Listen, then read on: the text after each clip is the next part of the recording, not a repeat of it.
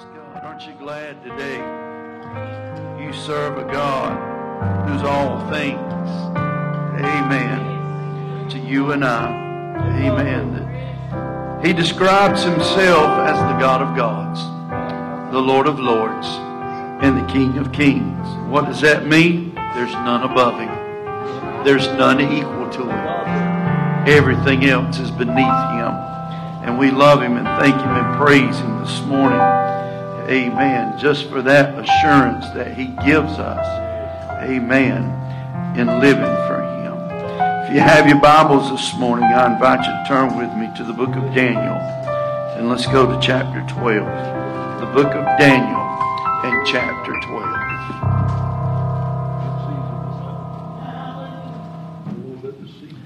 Praise God.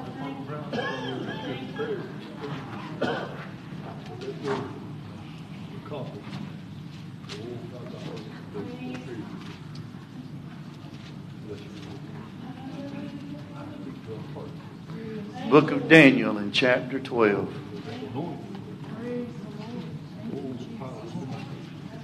Let's stand for the reading of God's Word. If it'll help you, it's right before Hosea and right after Ezekiel. I would give you a page number, but that don't help you. Daniel chapter 12.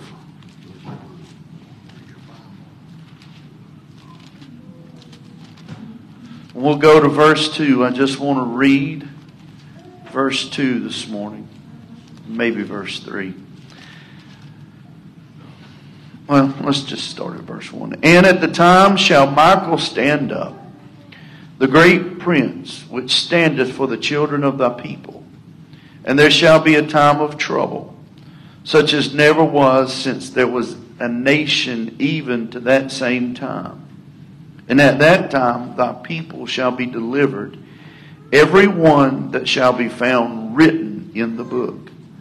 And many of them that sleep in the dust of the earth shall awake, some to everlasting life, some to shame, and some to everlasting contempt. And they that be wise shall shine as the brightness of the firmament, and they that turn many to righteousness as the stars forever and ever. You may be seated. I want to take my thought this morning from verse 2. And it says, many of them that sleep in the dust of the earth shall awake. Yes. Some to everlasting life. Yes. Some to shame and everlasting contempt. This morning, for a few moments, I want to preach to you about the day of resurrection. The day of resurrection. This time, and resurrection just simply means to rise up. And so the time that we're reading to you is known in the Old Testament as the time of Jacob's trouble. And Jacob's trouble would be described to you and I as a time of great tribulation. And so Daniel has received, and if you'll read in the last 3 or so chapters of Daniel 9, 10, 4 chapters of Daniel 9, 10, 11, and 12, you'll read where Daniel is given a vision of great things.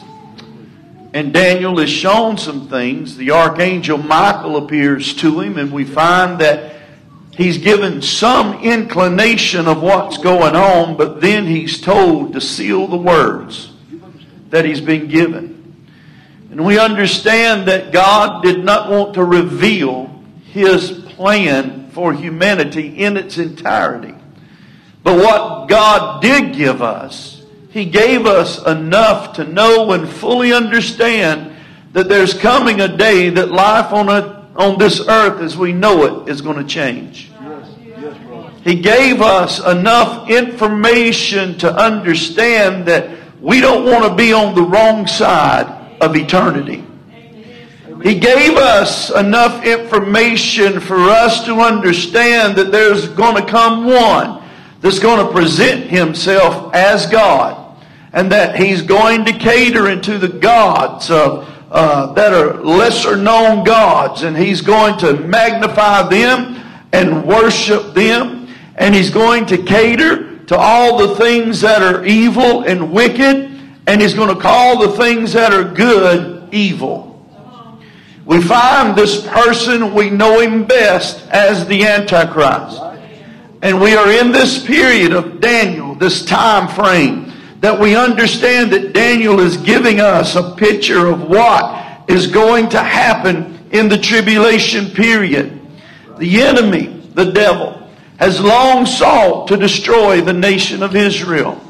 The devil has a contempt for the Jews. He has always tried to stamp them out, to obliterate them, if you will, to wipe them from the face of the earth. But I want you to understand today that the Jews are God's posterity. As wicked as they are, as blind as they seem in some cases, as obstinate as they seem toward Jesus Christ, God has never broken his covenant with the Jews. That covenant goes all the way back to the book of Genesis, that God had made with them that he would never forsake them. But great trial and tests have come the Jewish people's way. I want you to understand something today about the Jew. A lot of folks like to make fun of Jews. They like to hate Jews. There's people that are born again that seem to have a contempt for Jews. I tell you this morning, that's a dangerous path to follow, because once again, that's God's people. I don't even joke about Jews, friend, because I don't want to talk about that which God loves. I don't want to bring trouble on my own head talking about them that God has said they're mine. You can go through this whole book and you can look, and specifically that you will not find that God has committed himself to one people like he's committed to the Jews. Because when nobody else wanted them, the Lord said, I picked you up out of your own filth. You were polluted in your own blood, and when none would have you, I took you up and I made you my own. That made them a target of the enemy right there. And when we come to the knowledge of Jesus Christ and we serve him as a Lord and Savior, it makes us a target of the enemy. We've been engrafted into the bloodline of Jesus Christ the Lord. Because I get saved, it does not mean that I am a Jew. I do not change from a Gentile to a Jew. It just means I'm born again. It means I am adopted into the bloodline of Jesus Christ the Lord. And so we are Gentiles today, but yet we have the same privilege in Christ as the Jews do. He loves us as he's loved the Jew, and he's given us a covenant that he will keep us and go with us even into the end of the world if we will but trust him and serve him. We live today in a reckless society. There was once a time when America was known as a Christian nation, but today America has divided herself so much on so many many religious levels that there's a lot of religious people today, but the numbers of those that are born again are shrinking rapidly. I want you to know today, and I'll say it unequivocally, that Muhammad can't forgive you of your sin, that Hare Krishna can't forgive you of your sin, that no amount of work you do and mercy you give can redeem you of your sin. There's only one that can redeem you of your sin today, and there's only one path that can be taken for that redemption of sin, and that is by and through the blood of Jesus Christ.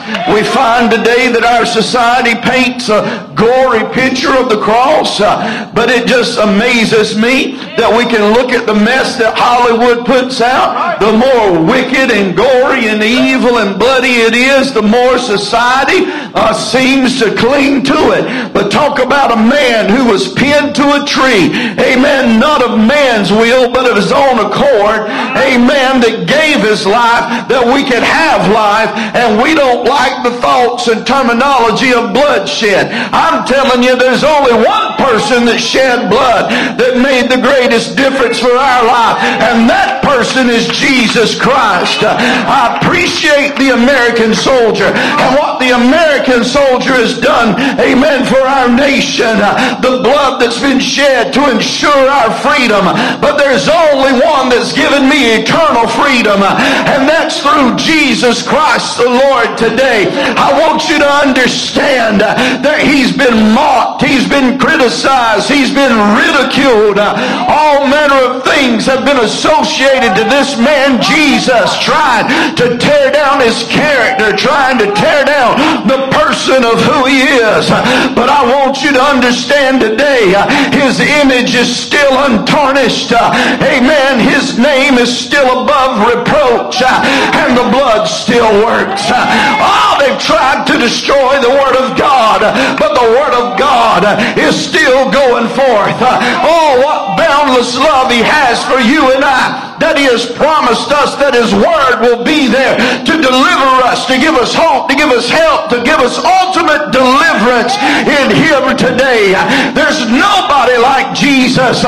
Nobody can do you like Jesus. Nobody can keep you like Jesus. And nobody's going to give you a heavenly home like Jesus is going to give us one glorious day. I'm telling you, the devil's painted a pretty picture. The devil's painted sin as the ultimate for our life. All the things that feel good to our flesh, all the things that feel good to our minds, and it seemingly feels, amen, that people are gravitating to it more and more. But wickedness is a bottomless pit.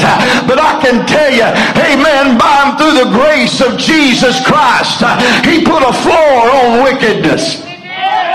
Amen. He put a stop, amen, to where wickedness can take you. I'm telling you, He put a stop to a downward spiral and caused me to begin to move upwardly toward the kingdom of God. I want you to know today, there's only one choice to make, and that choice is Jesus Christ. The devil may have lied to you and told you everything's all right, but it's not all right. Sin will kill you. Sin will destroy you. And sin will rob you of your soul.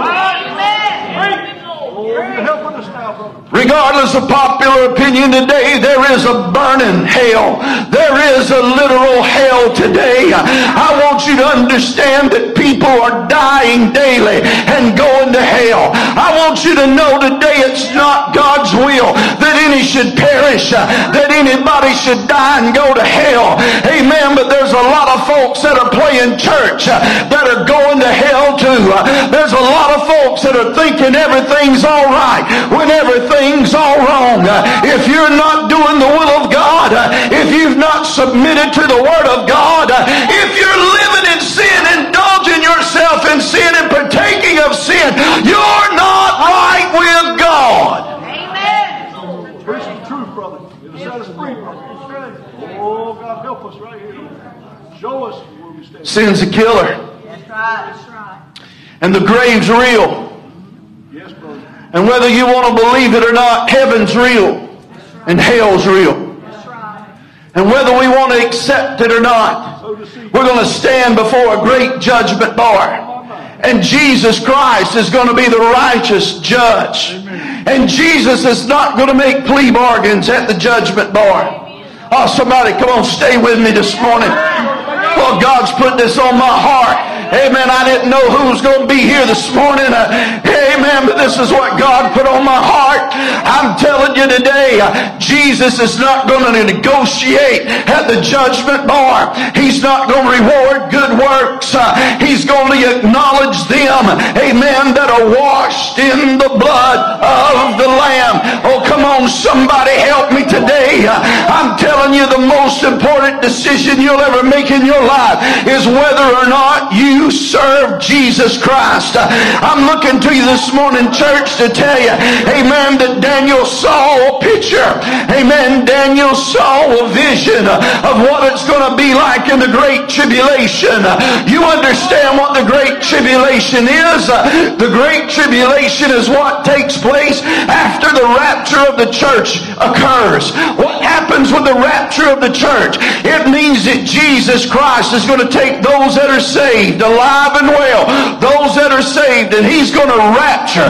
Rapture means to be called away. It means in the moment, in the twinkling, in an instant, Jesus is going to rapture those that are born again out of this earth, and there's only going to be those that are wrong with God left on the face of the earth. He's going to separate the contenders from the pretenders.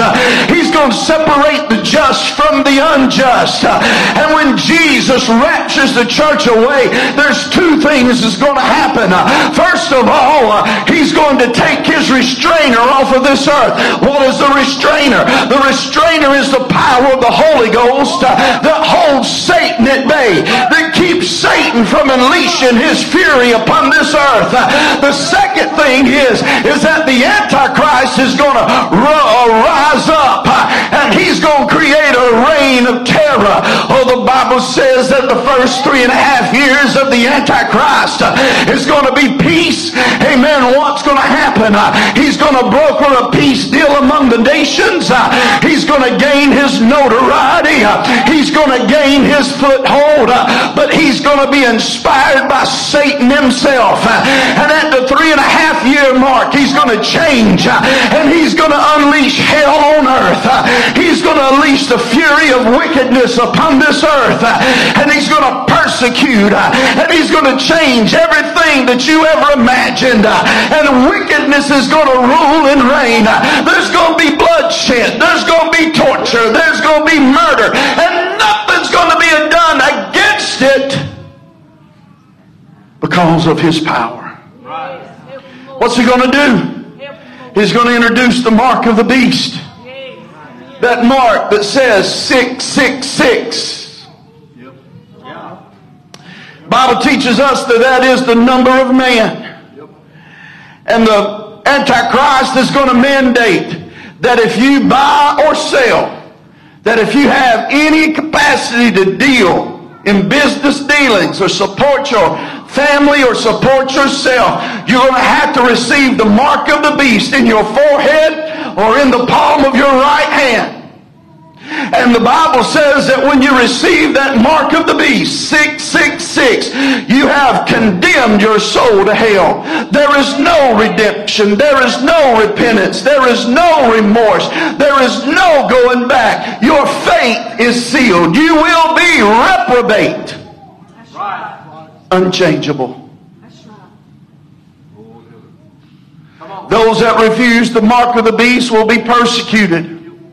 Those that name the name of Jesus Christ, because this folks going to be saved in the tribulation period, and it's going to be one of the hardest things they've ever done because of the levels of persecution.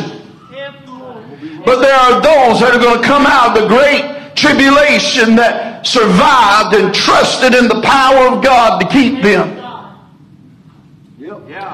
But that Antichrist is going to wreak havoc.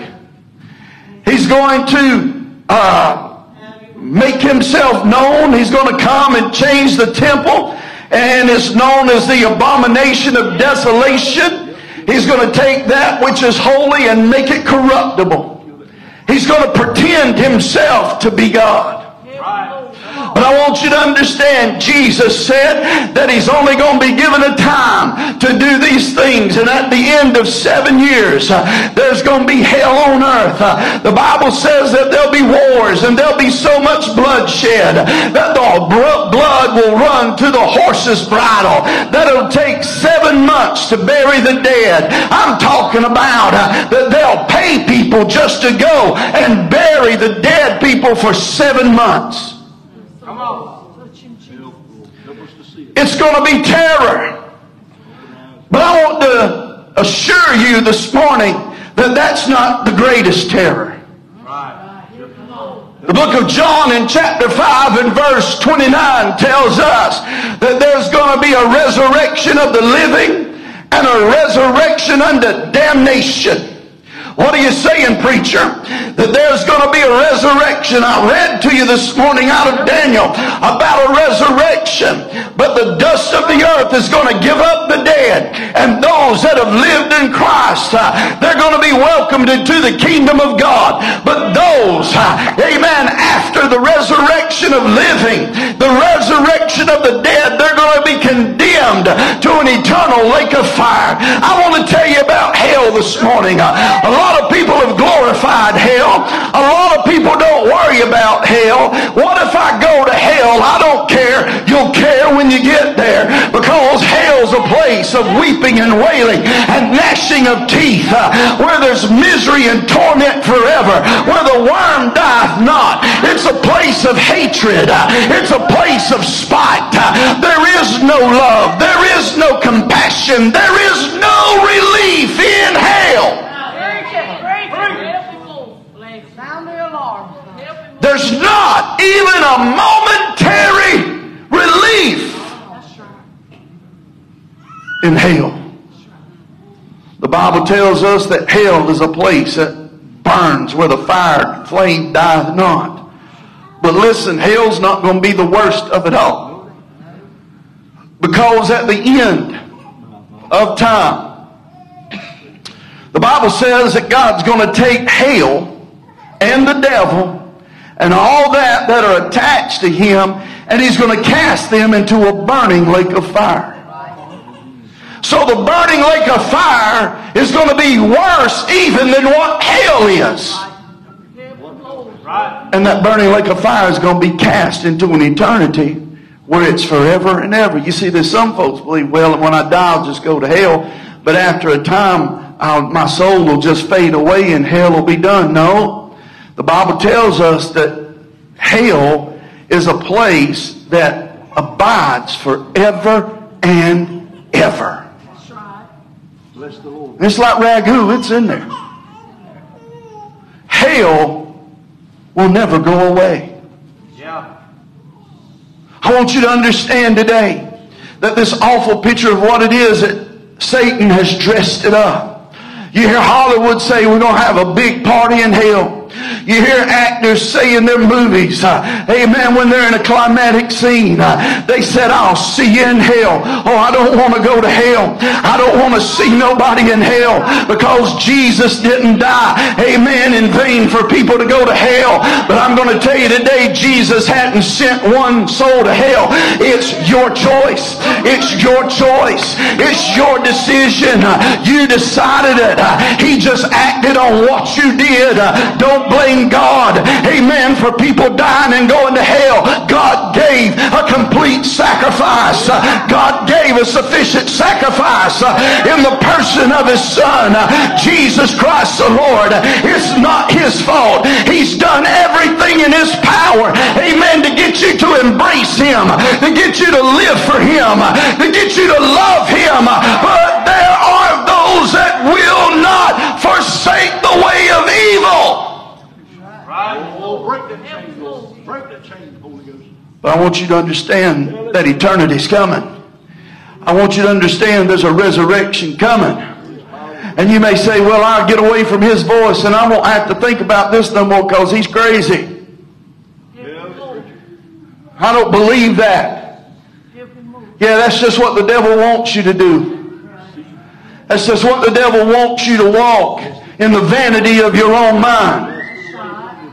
The devil wants you to walk along and think that everything's just hunky-dory. Come on. Tell it. But I want you to understand the testimonies of old. There are people, amen, before they started sedating people, amen, on their deathbed. There are people that were lost, that would begin to scream. And you know what they would scream? They'd say, somebody help me. They say, my feet are burning. I feel the fire of hell burning my feet. And they'd slip out into eternity feeling the fire of hell before they ever took their last breath.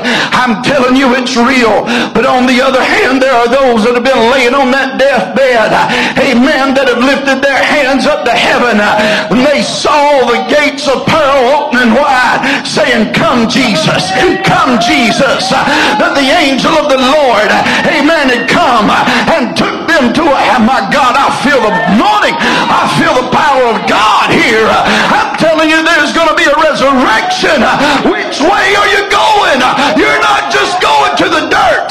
You're going to a destination. You're either going to a land of peace and joy and love, or you're going to a land of hate and despair. That's right. Oh, Lord, help us. Help us make a wise choice, oh God. Oh God, your will be done now, Lord. Oh, pour out, Holy Ghost. Show us, oh God. I don't know what it is that people like to see how much they can taunt God. Come on. I hear what you say. I don't believe in God. Sure you do. If you didn't believe in Him, you wouldn't tell me you didn't believe in Him. You wouldn't acknowledge Him if you didn't believe in Him. If you didn't know He existed, it wouldn't be a big deal to you. But you want to push Him aside. But what about that God when you're in trouble? What about that Jesus when your back's against the wall? When you ain't got nowhere else to go? And here's the words. I've done it myself. Jesus, if you'll help me with this, I'll do this. But how many times has Jesus helped you do what you needed and you didn't? Come on, preacher. You went back on Him. You lied to Him.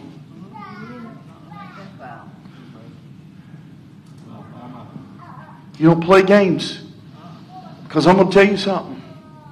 Book of Romans teaches us, I believe it's chapter 1, Book of Romans teaches us that there'll come a time when God turns people over to a reprobate mind.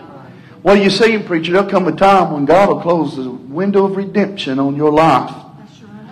And He'll determine you to be a castaway. Forever and ever. And He won't never look your way again.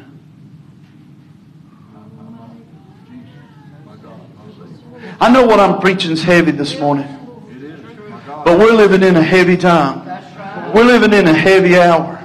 And as far as I know, it seems to me that people are getting more and more afraid to preach against sin and preach against hell and preach against the devil's devices because we're afraid of what somebody's going to say. Listen, whatever you say about me is whatever you say about me.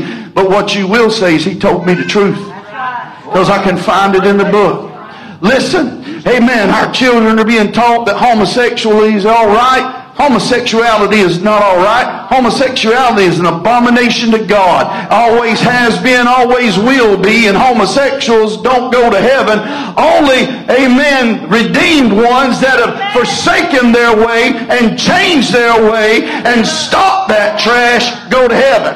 That's right. Help us, Holy Ghost. That's the truth. Drug addicts don't go either. That's right. You want to know who don't go? Open up your Bible to Revelations chapter 21 and look at verses 7 and 8. Jesus gave us a good list, amen, of candidates, amen, for hell. I'll read it to you. I'll save you the time going there and looking for it. I'll read it to you. Revelations 21, 7 and 8. He tells us this. John writes it. He said, "He that overcometh shall inherit all things. I will be his God, and he shall be my son." Listen to verse 8. "But the fearful, the unbelieving, the abominable, the murderers, whoremongers, sorcerers, idolaters, liars shall have their part in the lake which burneth with fire and brimstone, which is the second death." Oh, I got you there, preacher. He didn't say nothing about homosexuality. Sure he did. He said the abominable. Because that's how he listed it. All this I want to be a boy instead of a girl and a girl instead of a boy. God didn't make mistakes with your DNA. That's right. That's right. That's right. You got 1 or 2 chromosomes. Help us, Lord. Help us, Lord. I'm fighting here. God didn't make a mistake. That's right. Sin is compelling people to go down a road that God has forbidden. That road is just as forbidden as the tree that Adam and Eve partook of in the Garden of Eden. What did it do? It got them cast out of the Garden of Eden. I'm coming to tell you this morning, God does not tolerate sin. God does not toy around with sin. God paid a great price, amen, for you and I to be with Him, amen, and He wants to love you, to help you, to redeem you, to call you His own, but we're going to have to submit to the ways of God. These nickel and dime preachers, amen, that's just telling you the good things and telling them you can live in sin and still go to heaven. I'm telling you, they're false prophets. They're wolves in sheep's clothing. I'm telling you, Jesus said it best. My God, that only the pure in heart shall see God.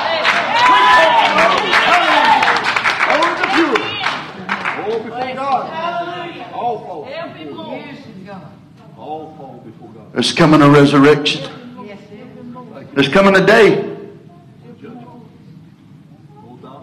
Come on, brother. Oh, let us consider while we have breath. Be sensitive to your feelings here, Tori, but I'm going to say this. And Wednesday night back in March, when Jesse sat in my house about 10:30 that night, and he said, "Preacher," he said, I want to talk to you. He said these words to me. He said, "I finally figured it out." He said, I know what God wants me to do.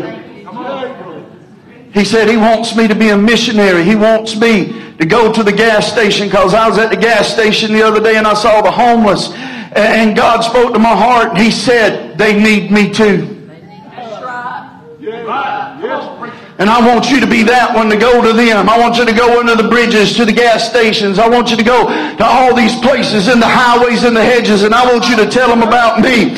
But what Jesse didn't know, about 8:20 the next morning, Jesus was ready to promote him. He didn't know that his dream of being a missionary for Jesus Christ was fixing to be cut short, and he was going to be translated to glory. What am I saying to you? Your age don't matter. It don't matter if you're in the prime of your life. It don't matter if you're in your elder years. It don't matter if you're just a young child. Eternity is lurking. Eternity is looming. Amen. We've got an appointment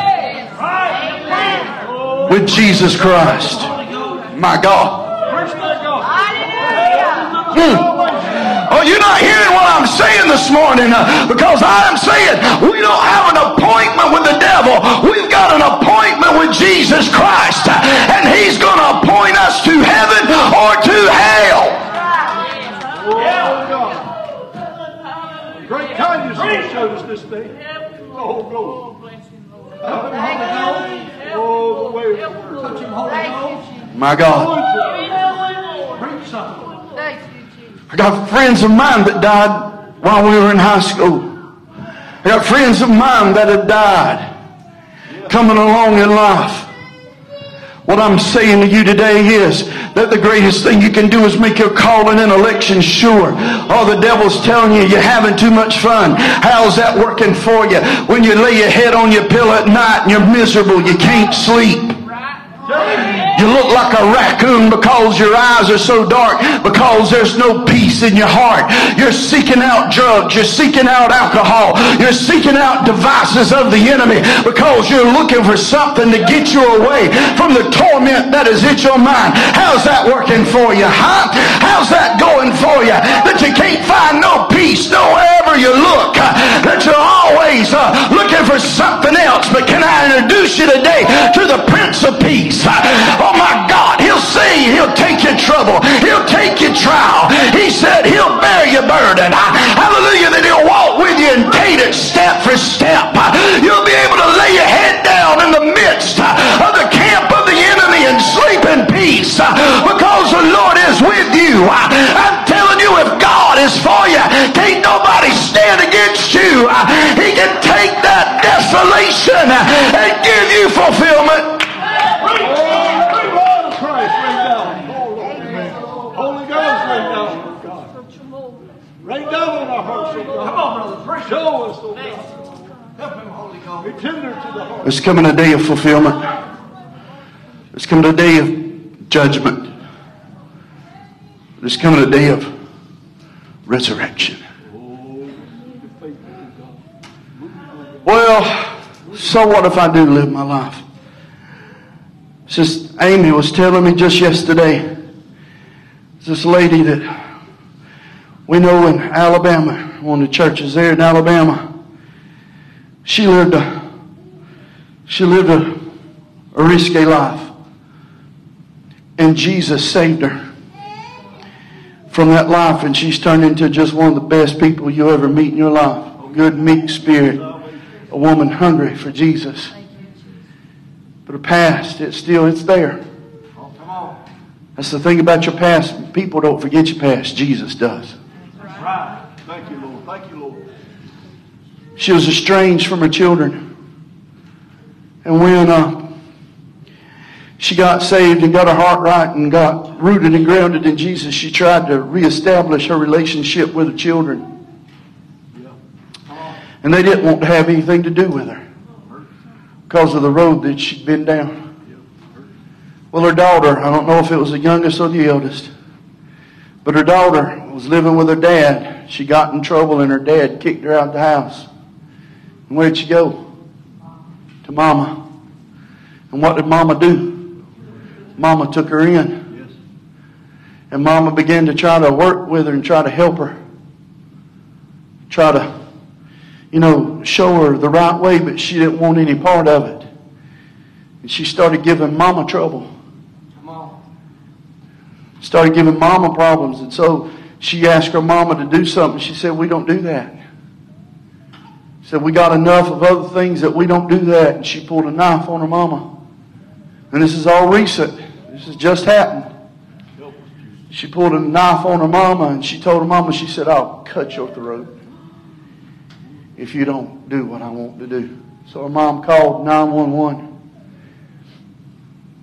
And then the police showed up. The paramedics showed up. She's bipolar. They took her to the hospital. And they run some tests on her. And you know what they found out? How old was she? 37. 37 years old. And they gave her just weeks to live. Her body is devastated by cancer. Her whole body is consumed with cancer. And it started with a little mole. Just a little teeny, itsy bitsy mole. Melanoma. And now her body is racked with cancer. And now, let me put it to you this way. She's just got days to live unless God intervenes. You know why she disregarded all that stuff? Because she was seeking the party life. Hooked on drugs. Hooked on the things of the world. Hooked on all these things. Neglected herself. Abused and punished her body. She gave her body hell. And if she don't get right, her soul's fixing to get hell. Come on. 37. You want to know what drugs will do for you? Drugs will kill you. You know what alcohol will do for you? Alcohol will kill you. You want to know what being a gang member will do for you? It'll get you killed.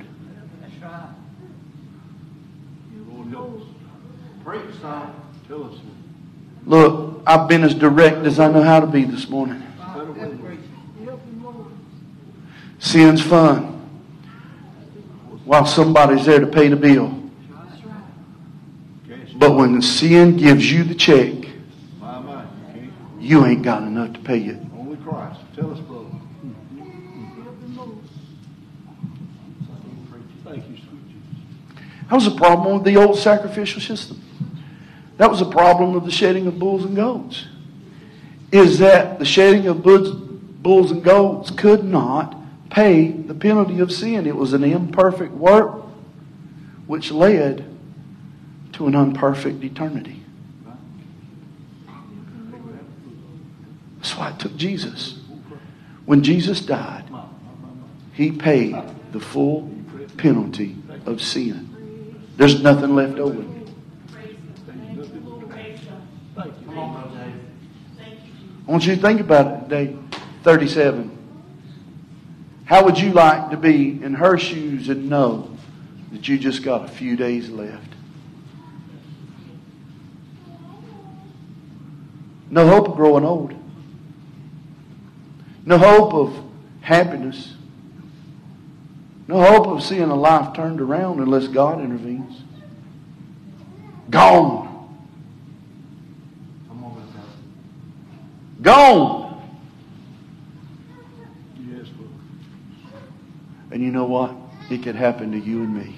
Just as simple. It's just that way, brother. We're not promised anything.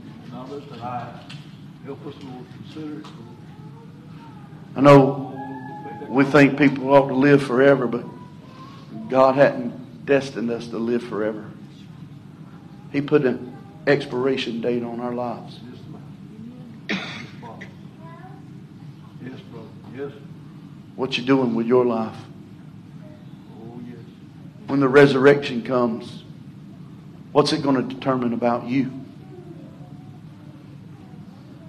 You say, well, Brother David, living for Jesus is hard. It's no harder than what you make it. So you don't have to do nothing to be a sinner. You don't have to do nothing to be wicked because you're born that way. But you got to make a choice and you got to make a commitment to live for Jesus Christ. And that commitment to live for Jesus Christ, it takes us away from the majority of the things that the flesh desires. But the only regret I have about being saved, I got one regret. Just one. I waited too long. Jesus would have kept me from a lot of trouble if I'd have served Him earlier. There would have been a lot of things I'd have never experienced, a lot of things I would have never known, and a lot of things I'd have never been tempted with if I hadn't indulged in them in sin. There it is. There it is, brother. Help us, Lord. But now I'm like a dartboard. The enemy just going, here's this one, here's that one. You remember this, you remember that. Yeah, Jesse is fire talking. You heard about them, brother. You know what I'll tell him? I say, yeah, I remember it. Why you think I got saved? Put the blood there, brother. Yes. Yeah. Put the blood there. Yeah, I remember where I was. Why you think that I listened to Jesus that last time He called? Yeah, you broke. Come on. I don't want to go back to you. But I broke up with you and it was a forever breakup. Thank you, brother. With no hope of reconciliation.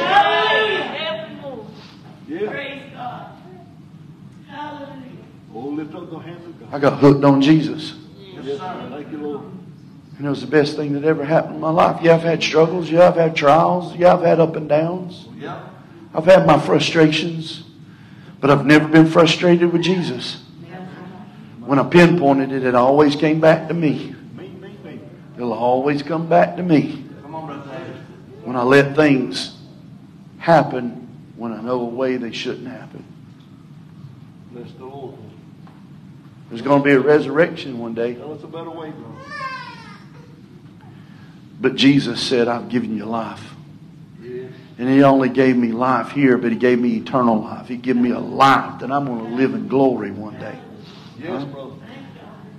I'm going to get to live in a brand new city. Hallelujah. Listen to me. I'm fixed to find a parking place. I'm going to live in a brand new city. You know what city that is?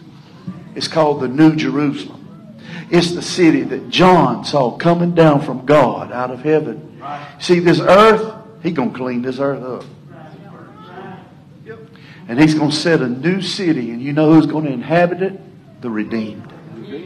The blood washed. He's given us a brand new place. As if heaven wasn't good enough, He said, I'm going to give you a brand new city. I love you that much. Everything about that's going to be brand new. And I ain't just talking about the city either. No more aches, no more pains, no more frustrations, no more heartaches, no more hurts. It's going to be peace and joy. And it's going to be a place where there is no want. Because we shall be completely satisfied in Jesus Christ the Lord. I'm telling you, there's a resurrection coming. That everybody is going to stand before that judgment bar of Jesus Christ the Lord. There's going to be no exemptions, no exceptions. Please make sure your calling and your election sure. Please make sure that you've taken care of business in your heart. That you're not living for Jesus in name only. There it is. But you're living for Him because you've committed your heart to Him. Come on, right there. And your heartbeat is the very person of Jesus Christ. He's coming again. He's coming again. Watch the news. They'll tell you without saying it, Jesus is coming again. You realize our military is predicting that we're going to be at war with China in less than 2 years? In less than 2 years, we're going to be at war with China. Are we ready for the things that come? The Bible tells us that in the last days there's going to be perils, there's going to be trials.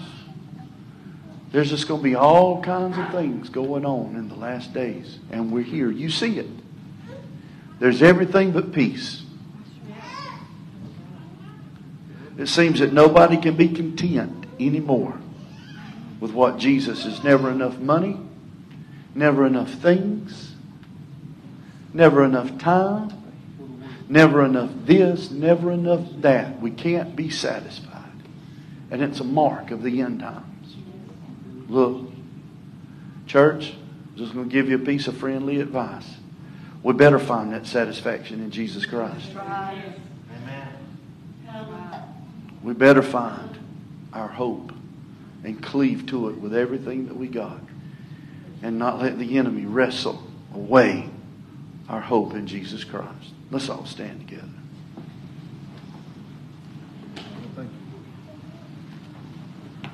If you got toxic people in your life that are keeping you from serving Jesus Christ, you need to get away from them. You wouldn't drink poison. We'll have a poisonous relationship. Help us. Your soul, you remember it. I want you to look in your hand. I want everybody just look in your hand. Go ahead, come on. I ain't asking you to do anything hard. Just look in the palm of your hand. The psalmist said, you hold your soul in the palm of your hand. Think about it. You're holding your fate. You're holding it. What are you going to do? Nobody else is going to determine your path. Nobody else is going to determine your relationship with Jesus Christ the Lord. It's going to be you. You. You're going to be the one that stands before Him for yourselves. Won't be nobody else to blame. Won't be nobody else to point to. Because the question is going to be, well, why didn't you? I gave you the opportunity. I called you. I pleaded with you to come, to allow me to touch and change your life, but you wouldn't. Eternity's coming. The resurrection's coming. Every head's bowed and every eye's closed. Father, I've done my best this morning to preach a word. Lord, we're living in perilous times. It's dangerous out there. People don't respect life. They don't respect one another. They don't respect you at all. It seems like iniquity is abounding on every hand, but I'm glad to report that grace is still greater. That grace can break the bonds of iniquity. That grace can break the chains of sin. That grace, the power of Jesus, can set captives free. They'll just call upon your name. Lord, if there's one here today that doesn't know you as their Savior, if there's one here today that is bound, there's one today, Lord, that is fighting, grappling, Lord, with different things, and they need you to help them, I pray today will be the day of deliverance. I pray today will be the day that you break those chains, Lord. We're opening up the altars this morning. Your altar's open to everyone and anyone. You may need Jesus as your Savior. It's open to you. You may need Jesus because you're struggling in the faith. It's open to you. You may need the Lord because you're in the midst of a battle. It's open to you. You just may need to give God thanks and praise. It's open to you. Come. Find your way to this altar this morning. Don't wait another day. Don't wait another moment. Allow the Lord Jesus